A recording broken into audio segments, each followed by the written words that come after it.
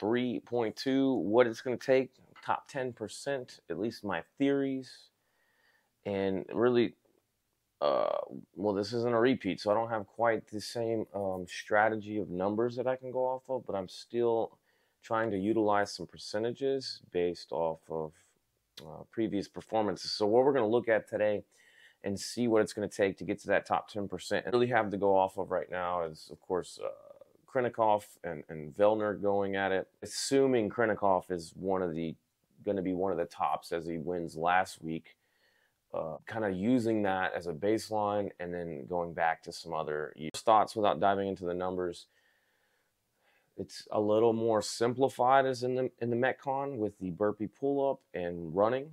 So I think the discrepancy, the cost of entry here is not quite as high as last week. Got kind of progressively some ups and downs of like technicality. So I think what we've been coming up with right now is just 63 to 66% of output of the top, the best scores in the world.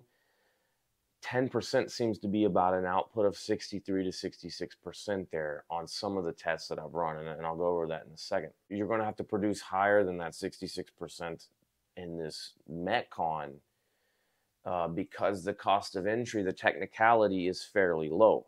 We're talking about burpees, we're talking about jumping into pull-ups, and then a jog. With the lift, I looked back at 2021 when the last opportunity to lift a heavy barbell and find a max, and it was that crazy complex.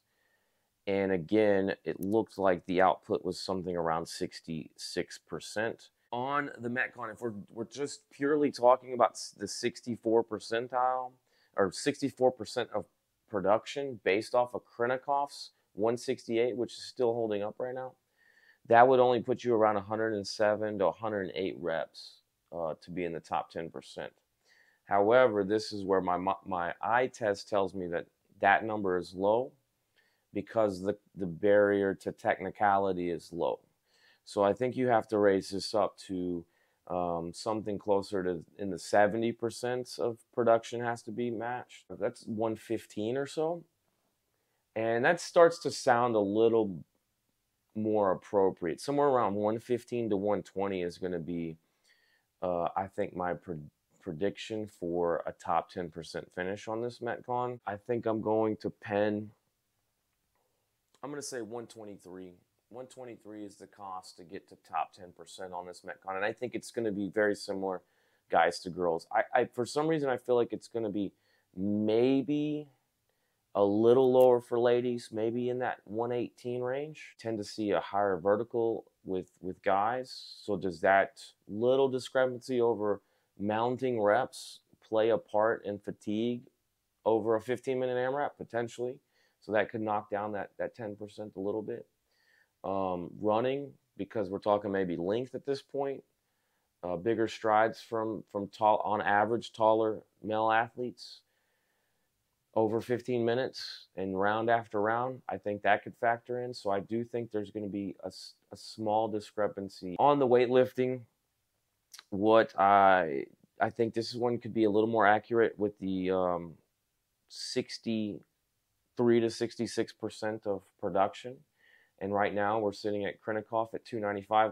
And I think there's going to be an outlier, right? Like there's going to be somebody that's really special here. And I think that the number's going to go up even further than the 305 potentially. 305 should be pretty close there. If you're talking about 66%, which I kind of like this number, it's 201 pounds for guys and 152 for ladies. The guys' weight seems a little low for top 10% for me on the eye test, and the women's weight seems a little high.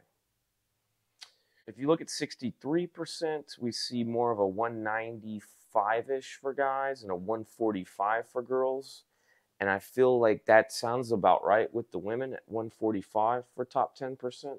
Yeah, this one's a tough one. I mean, it seemed to be with the track that I went back on that complex in 2021, and it seemed fairly accurate around 66%. I think it's going to lean closer to the 215. I know that seems kind of a big jump, but And then the ladies, I think it's going to sit around 145. So quick review without mumbling too much here. I think it's going to be roughly a 120-ish or so for guys, 115-ish or so for ladies on the metcon. The weight lift, I think we're leaning towards about a 215 thruster, and ladies 145. Let's call it 210 for guys, 145 for ladies. Those are my predictions. You know, we'll see. That is 2023 2A and 2B's predictions this week.